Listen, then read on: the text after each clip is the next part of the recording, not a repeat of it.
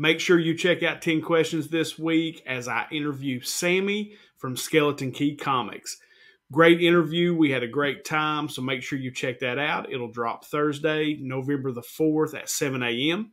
Make sure you check down in the description below so you can find out how to get a SmallTown Collectibles comic book mystery box and a discount code with Street Level Hero LA, where you'll get 10% off your order and raise some money for a great cause. What is going on, everybody? It is Tuesday and it is time for first appearances and key issues for the greatest day of the week, New Comic Book Day, November 3rd, 2021.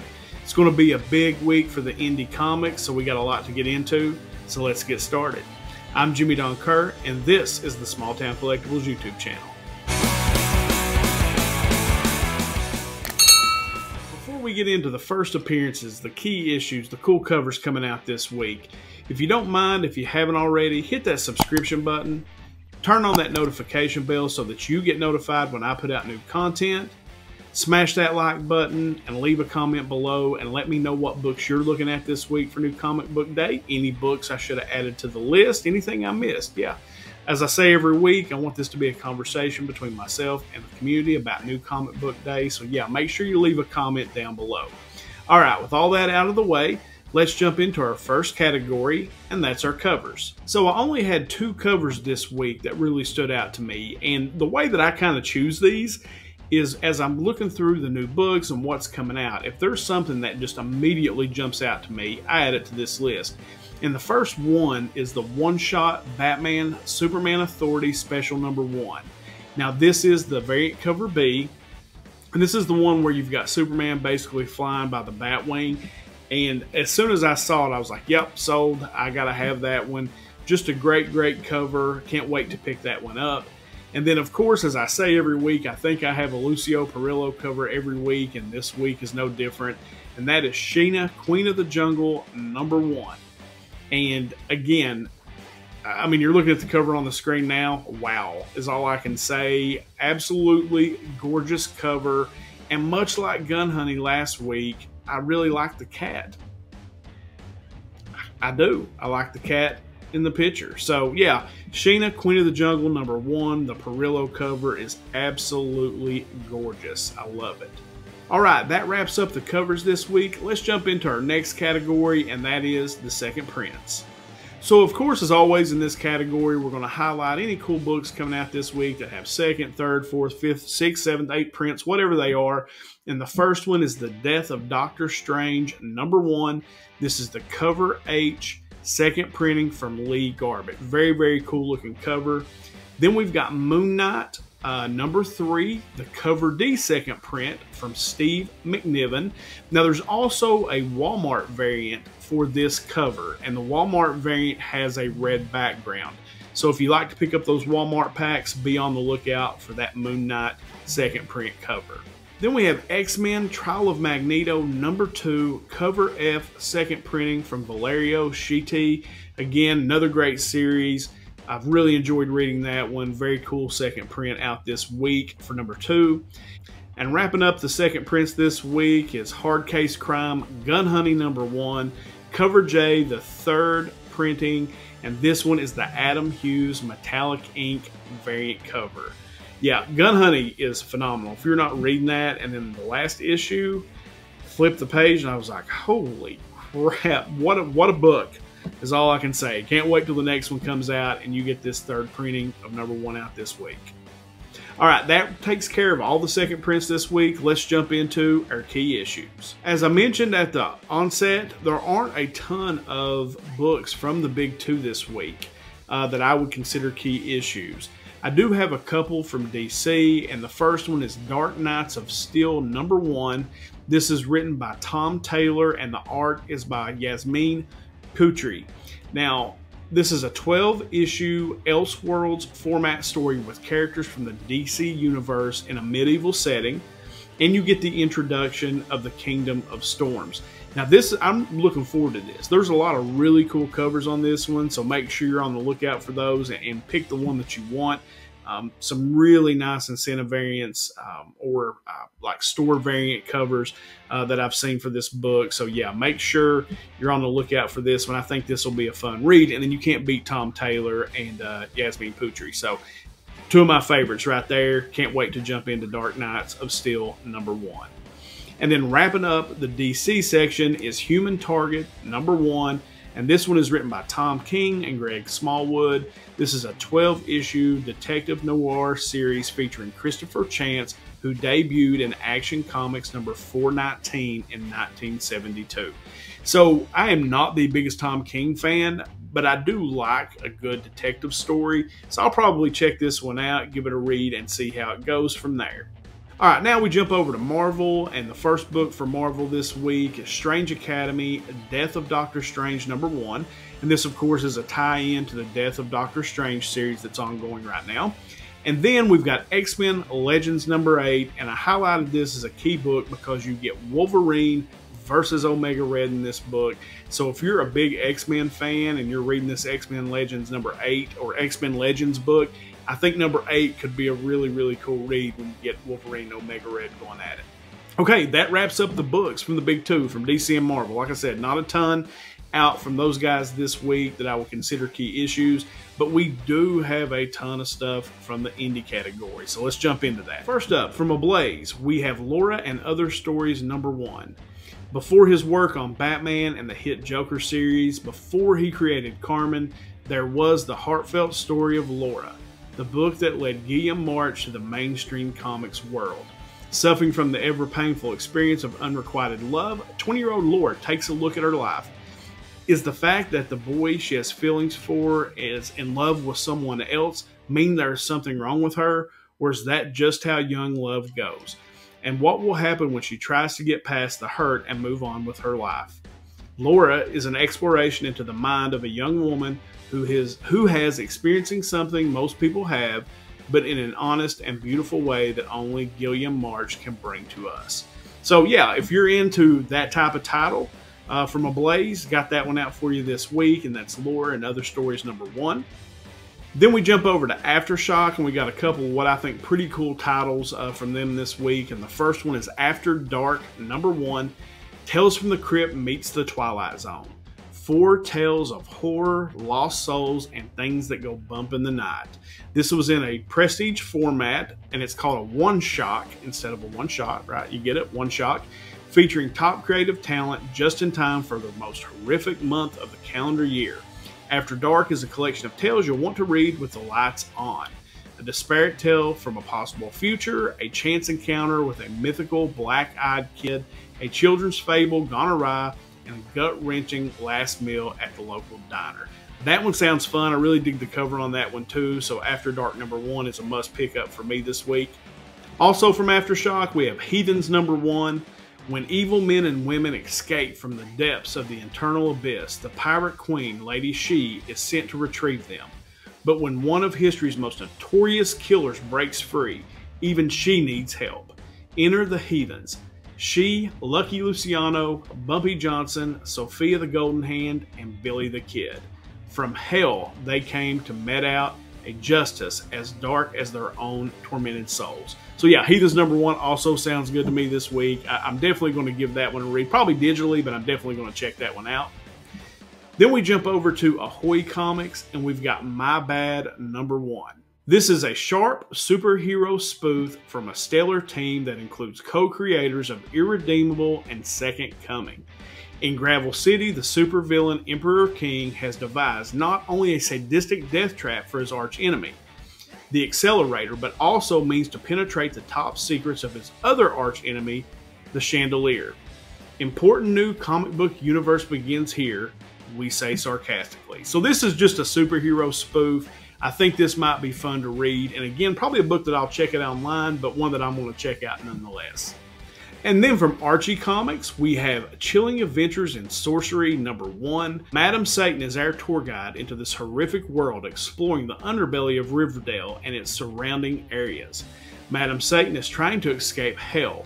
She goes through the circles of hell in reverse, and along the way she meets lost, tortured souls who tell their stories like that of Archie Andrews, who accepted a seemingly normal job as the nighttime security shift at Riverdale's local pizzeria and children's mascot entertainment venue, only to learn that the venue harbors a deep, dark, robotic, monstrous secret. And then there's Jughead Jones, a teen who never met a food he didn't like until now. What is that eerie noise coming from the kitchen? All that plus more bonus frightful content to delight all Archie horror fans. So if you're an Archie comics reader, Chilling Adventures and Sorcery #1 is out for you this week. Then we jump over to ARH Studios and Undying Queen #1. It's Mesopotamia, 3000 BCE. It is the dawn of mankind and the age of Arkala, the undying queen of Ur. In this distant past, the lands of summer are ruled by Arkala, cursed by the demon god Asag with immortality and feeding on human blood. She rules the world with an iron grip at the price of her soul and humanity. This is her story. Then we go over to AWA Upshot, and this is a book I'm really looking forward to this week, and that is Knighted #1. Bob Ryder is a hapless bureaucrat whose bad luck streak comes to a crescendo when he accidentally kills the city's masked vigilante, the Knight. Oops. Now, Bob is forced to take on the mantle of the legendary hero before the city descends into chaos. Good thing he's got the Knight's former butler / assistant to show him the ropes. I think that's funny, like that sounds fun, that you accidentally kill the city's masked vigilante and before it goes into chaos, you've got to become the vigilante. I don't know. I think that sounds fun. Can't wait to pick up Knighted #1 from AWA Upshot. Then from Danger Zone, we've got Digger #1. Jack Digger is a grave digger, a formerly legendary secret society of monster hunters who make sure the dead they bury stay 6 feet under. But after the most recent encounter with the supernatural, Digger's mentor hangs up the shovel and moves to Las Vegas to gamble away his golden years. Now, Digger must train a new grave digger, Emily Spade, a college burnout and a mild alcoholic who is the only applicant willing to do the dirty job. Her life is falling apart and Digger's is already broken, but together they might be their small town's best hope of staying monster free. Again, I know that sounds childish, but I like the way that synopsis reads. I can't wait to check out Digger #1 as well. And then for our Hellboy fans, once again this week from Dark Horse, we have Hellboy: The Bones of Giants #1.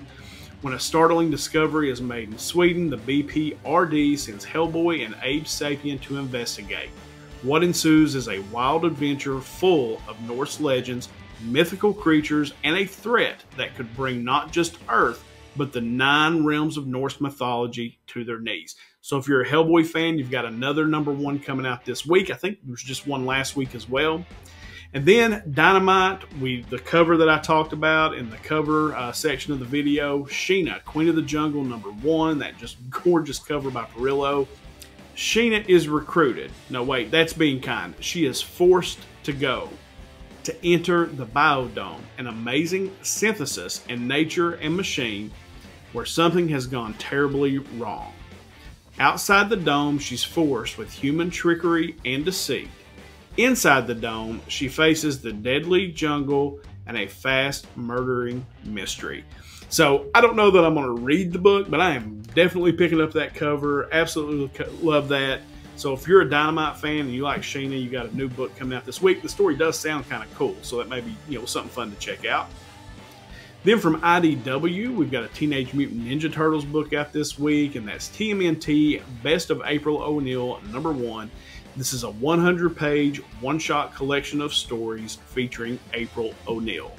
A few interesting books from Image this week. The first one is A Thing Called Truth #1, a chaotic LGBTQ+ road trip. A workaholic scientist who wants to save the world and a woman who fears nothing but discovering her own destiny find themselves mixed up in a chaotic, on-the-road adventure through Europe. Will they manage to find a middle ground between their opposing ways of life, at least for long enough to complete their mission? And could this trip lead to an unexpected romance? So that sounds fun. A Thing Called Truth #1. And then probably one of the books I'm most looking forward to outside of Knighted for the week is also from Image, and that is called Newburn #1. And this is a new Chip Zdarsky title. I've been loving Zdarsky's Daredevil run. I've been loving Stillwater. Pretty much anything Zdarsky's writing right now. Justice League. I've just been digging it. Easton Newbern is a private detective without loyalties, investigating conflicts between rival crime factions while collecting enemies along the way. In this debut issue, a man is murdered after stealing from his own mafia family, but they aren't the ones who ordered the hit. So that sounds cool. Like, that sounds really interesting to me. This book also features a backup story called Brooklyn Zirconia, and this is written by rising stars Nadia Shamas and Zayed Yusuf Ayub. No chance I said that right. If that artist or that guy is watching right now, I'm sorry. And we continue on with the indies. I told you there were a bunch of them this week. From It's Alive, we've got Tangled River #1. Michael Cohen, co-creator of Strange Attractors, launches his new series, a heartfelt coming-of-age tale set against a science fiction backdrop. Tanya is an artistic teen living on a distant Earth colony where all technology has mysteriously stopped working. One day, she sees a mysterious object in the sky and finds herself thrown into an adventure that transforms her entire life. Sometimes I wish for that all like technology would just stop working and we would go back to the old days. Not really, because it would be pretty boring and life would be a whole lot harder. My job would be a whole lot harder. But I think that's a pretty interesting concept for a story. That's Tangled River #1 from It's Alive. Then we jump over to one of my favorite publishers, and that is Scout Comics. And from them this week, we have Epic Tavern Tales from the Fantastical Crime Units #1. This is a Black Caravan imprint, and the first episode, or that's what they call it as episode, is called Angel in a Centaur Fold. Hard-boiled detective Victor Marshall finds himself partnered with idealistic young necromancer Amelia Mortalis and her crew of undead animal pals to investigate the disappearance of a young centaur in this official adaptation of the video game Epic Tavern. The series follows the adventures of an overworked agency in the fantasy realm of Beor, tasked with investigating crimes committed by supernatural and mythological creatures. Hidden within are clues for unlocking bonus content in Epic Tavern, including a final boss battle and the most powerful artifact in the game. So that'd be cool. People who who like that game, this will be a cool book for them to pick up. That's why I included it on the list. I thought if you're into that and you're into this game, this would be cool because it's kind of like the Batman Fortnite, where you get the skins. I know nothing about any of that gaming stuff, but I thought this might be cool. So yeah, from Scout Comics, Epic Tavern Tales from the Fantastical Crimes Unit #1. And wrapping up the indie list this week is from Vault Comics, and that book is called Rush #1. This hungry earth reddens under snow-clad hills. 1899, Yukon Territory. A frozen frontier, bloodied and bruised by the last great gold rush. But in the lawless waste to the north, something whispers in the hindbrains of men, drawing them to a blighted valley where giant spider tracks mark the snow and impossible gun roars in the night. To Brokhoof, where gold and blood are mined alike, now stumbling towards its haunted forest comes a woman gripped not by greed, but by the snarling rage of a mother in search of her child. So that sounds kind of fun. I do kind of like the Gold Rush story. You're going to have this crazy spider, or these giant spiders. So I think Rush #1 sounds fun. I'm looking forward to kind of checking that one out as well. As I said, that was the last one. That was a bunch of books on the indie side this week. That's where the majority of the keys lie this week. But we do still have our first appearances to go through, so let's go do that right now. Only 2 first appearances to report on this week. The first one is Batman Reptilian #5. And again, and I feel like I've done this a couple of times, but it keeps, from what I'm reading, it keeps saying this as a possible first appearance of the Reptilian's mother. And I've been reading the story, kind of keeping up with it. It's been a good story. I really enjoy this Reptilian series. Like, it's been good. And I think we're getting into this one, and this may be the one where we get to meet the Reptilian's mother. So be on the lookout for that one. And then finally, Death of Doctor Strange, Avengers #1, where you get the first appearance of a monster described as similar to the Juggernaut and mystical. So yeah, that could be fun. I'm a big Juggernaut fan, love Juggernaut. So yeah, I'm definitely going to check this one out as well. All right, guys, that's it for the week. Big list this week. Like I said, not a lot from the big two, not a lot of first appearances, and really not a lot of covers for me. But a ton of indie books, and I'm looking forward to checking out some number ones, new series. So should be a fun week as always. Thank you guys so much for coming over and spending a little time with me. This video has become one of the most popular on my channel, and I really do appreciate all your guys' support and making it that way. I really enjoy doing it. Something I kind of do anyway, and now I can share it with you guys, and hopefully it helps you out in some way when it comes to New Comic Book Day. All right, guys, that's it for me. I hope you have a great New Comic Book Day. I know I'm going to. As I always end these things, until next time.